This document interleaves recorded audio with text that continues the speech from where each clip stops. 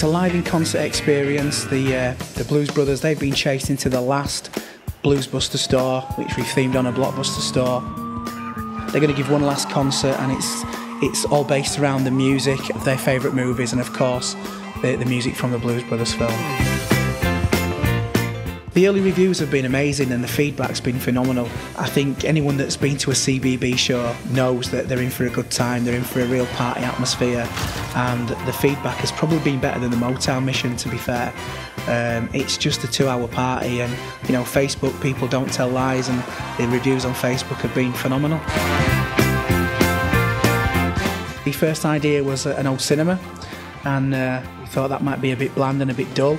So we decided on a Blues Buster store, which is based on a Blockbuster store, and we just thought it would be instantly recognisable to people, the colours and the vibrance of it. So you know, it's played a big part in a lot of people's lives, going to the video shop on a Friday night. So we decided on a Blues Buster store.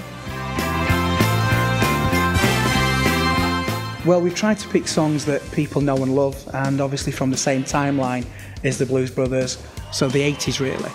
We've got songs from Footloose, Back to the Future, Dirty Dancing, the Rocky Horror Picture Show, that's just to name a few. I don't want to spoil it, but we've got some really great songs and a really strong set list for this show.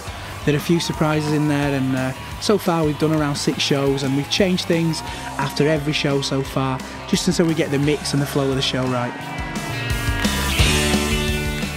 Musically, it's huge. It's a high-octane, adrenaline-pumping musical mashup. It's a 2-hour party show. Big band, big songs, big energy, and everybody has a great time. Come see it.